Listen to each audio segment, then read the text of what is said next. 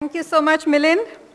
Now we come to Mr. Piyush Ghoyal, who is a well-known businessman and management consultant with active involvement in several trade and industry associations and social organizations.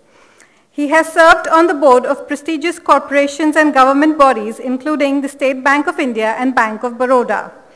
He comes from an illustrious family and is the son of late Ved Prakash Goyal, former Union Minister of Shipping and National Treasurer of the Bharatiya Janata Party for over 2 decades.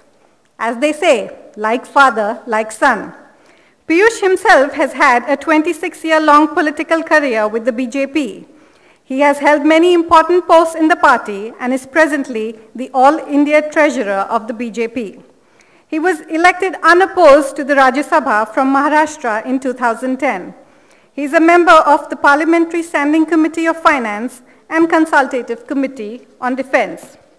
He has been an ardent supporter of the Academy for many years, and we feel proud as one of our own is now a Member of Parliament. I'd like to request Mr. Suresh Prabhu to present a memento to Mr. Goyal on behalf of the Academy for his appointment as a member of the Rajya Sabha.